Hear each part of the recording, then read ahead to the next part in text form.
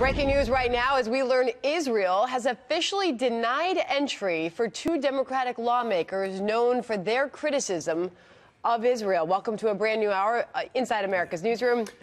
I'm Sandra Smith. The news is breaking fast, and I'm just catch my breath.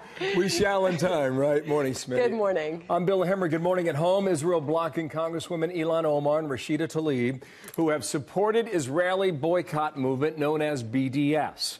There's also brand new reaction from the president, who denounced the lawmakers' trip on Twitter ahead of Israel's decision. So it's happening right now, and Trey Yinks has the story. He is live in Jerusalem. Trey. Bill, the Israeli government making a last-minute decision to ban these two congressmen from entering the country. Representatives Ilhan Omar and Rashida Tlaib were scheduled to visit Israel on Friday. Suspected of promoting the Boycott, Divest, Sanctions, or BDS movement, the members will be denied access in accordance to an obscure 2017 law in Israel that allows the government to deny entry to those who encourage these actions within the movement. While Israel's interior minister is responsible for granting visas to all foreign citizens wishing to visit, Israeli Prime Minister Benjamin Netanyahu was likely consulted on the decision. Fox News can confirm that President Trump spoke with Prime Minister Netanyahu this week about the issue, and this morning the president tweeted, quote, "It would show great weakness if Israel allowed Rep Omar and Rep Tlaib to visit.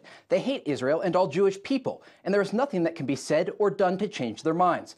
Minnesota and Michigan will have a hard time putting them back in office. They are a disgrace." Reports do indicate that Israeli officials informed congressional leadership Wednesday night about the decision. Just last month, Israeli ambassador to the United States, Ron Dermer, said his country would not block any member of Congress from traveling here.